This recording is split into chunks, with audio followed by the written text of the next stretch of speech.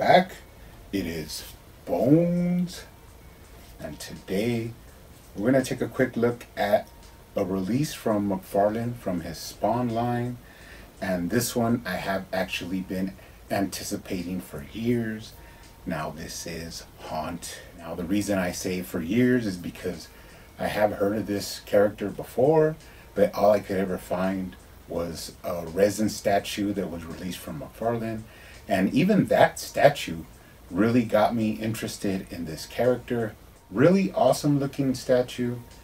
And I would always go in and look at pictures of it and be like, man, that's a really interesting, awesome character from McFarlane.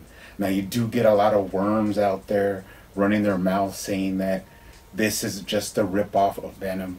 McFarlane did create Venom, so any offshoots from that, from the symbiote, it's, you know, coincidental. Now this character is actually completely different. Now, can you really say the Hulk is a ripoff of Superman just because they both have, you know, incredible strength? Of course not. One's a gamma creature, you know, and the other one is an illegal alien from another planet, but they have nothing to do with each other.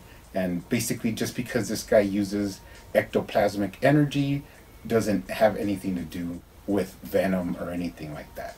But pushing that aside, he does look pretty ectoplasmic in the packaging, but let's go ahead and take a closer look at him. But first, he does come with your standard black Spawn stand. Now, these are not really needed, but sometimes they'll come in useful. He also comes with some pretty sweet accessories. You have two hands, alternate hands. These have a little bit more ectoplasmic slime coming off of them, I guess you could say. But pretty gnarled hands, which I'm always a big fan of. So really liking those. He also comes with like a ectoplasmic blast, kind of like a tentacle. Really nicely painted and some cool detail in there. Kind of looks kind of like volcanic rock or ashy, something like that. But I always, when I see the images from the comics, I always think of it more as like hardened, like kind of like it could turn to like stone. I don't know why, it just always in my imagination there. He also comes with this kind of ectoplasmic form coming up from the ground. You can actually pair this with the stand. It kind of fits together. And this one does have a plug as well. Now, kind of sad that McFarlane doesn't include cards with the Spawn figures. I just think it's like a cool little touch, and it gives you some information on the character, because a lot of, you know, regular buyers do not know a lot of things about the Spawn characters. But it is what it is. We'll still enjoy the figures for what they are. But let's go ahead and take a closer look at them. First impressions, I'm really digging this figure. I kind of knew that I would like it, so I had ordered this one a long time ago. Recently he went on sale on Amazon, and I picked up an extra one with a Commando Spawn. So that's why I went ahead and wanted to review this one, because I actually want to customize this one. And then I'll have that other one coming in the mail. But I already know what I want to do kind of ahead of time. But really enjoying him. He has awesome sculpt work. This guy, you know, has more of like a, I want to say sinewy, like, kind of like bark, if that makes any sense. Kind of like barkish texture. Kind of like a living, you know, organism. Really nice sculpt work. Really haunting look, because he's called Haunt, right? But that, where you can see his face, it's kind of like shows you a little bit of his humanity, but not too much. Then you see his whole, you know, horrific form. But yeah, pretty nice figure from McFarlane. Have always been anticipating this one, so I'm really happy to finally get him in my hands. Let's take a look at the head. Really nice sculpt for the head there. Now, here's where the first thing I want to custom is, I think it shows a little bit too much skin, like in some of the comics, and I remember in the statue, It's pretty much only like the lower jaw that you could see. And this one has more like of the side jaw and cheek. So I'm gonna repaint that. But all in all, looks really cool. The eyes are really spooky. Now articulation, he cannot look up at all. So I might, mod out the head so that at least he could look up slightly. He looks down really well, that's for sure. You get the right to left articulation, and then he can tilt his head for some character. Loving this figure so far. I mean, it's really cool. Moving down, he has that classic haunt symbol, which is like a swirl engraved into the chest. It looks really good. Let's take a look at the waist. Now he does have side to side. He does have full range at the waist. He can lean forward slightly, and then he leans back really well. He also has a lower waist swivel, an upper chest swivel, and you can twist him to get him in some cool poses. Really happy with that. This one's actually really smooth, the articulation, really smooth.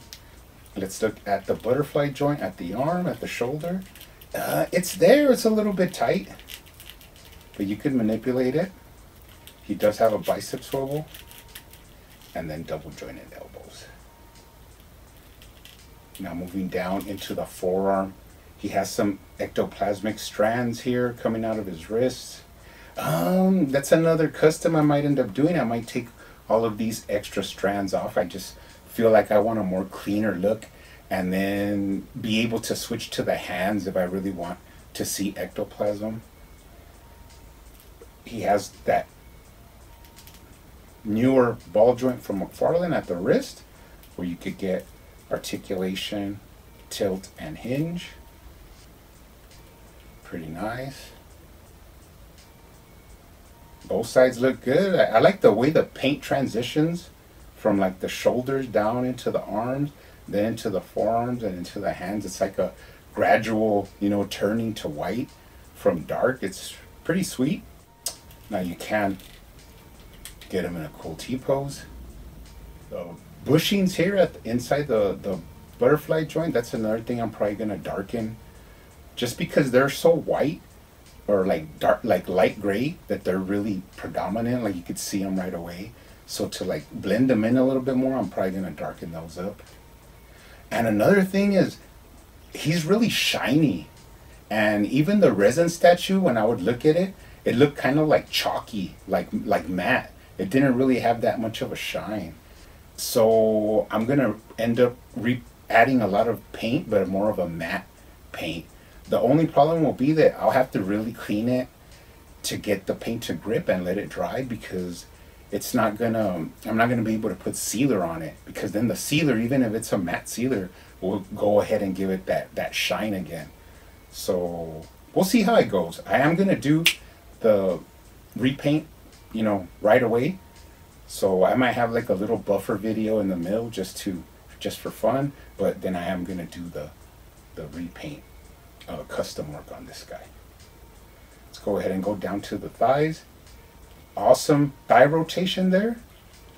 More than enough. You actually need no thigh cut. You can pop out his leg, and he does have that sweet hip rotation. Double jointed knees.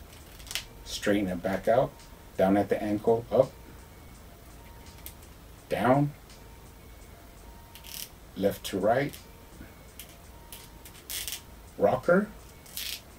And toe articulation. Now before we go, let's take a look at all the fine little detail. Even on the legs, you feel like that grain, like that tree bark grain on here. Really nice. These tendrils are probably gonna go. Don't need those. Let's take a look at them from the bottom. No tread and no identifying marks. Moving up the back, more of that pretty cool grain work. Looking at the legs, he can kick this far, and with that soft trunk area, you can actually lift his leg back pretty nicely. And then moving up to the back, love the back sculpt, just awesome. You can't see the spine like in the resin statue, but it is really nice, really nicely sculpted in there. So all in all, really liking this guy. This is gonna be the first of my 2 that I buy from McFarlane. This one I am gonna customize and do some modifications on and repaint a little bit. Now, I know a lot of people out there don't know a lot about this character. I think it's 2 brothers. One was killed, and then they merged together and make this Haunt figure. He is known to use weapons, guns, and even blades. So that I might add a little custom blade for him. Have to work fast though, but I might get that in there. And yeah, really digging him. Nice to have him in plastic form. And we will be starting work on him right away. But you guys, keep hunting out there, keep collecting, keep customizing, and I will see you on the next one.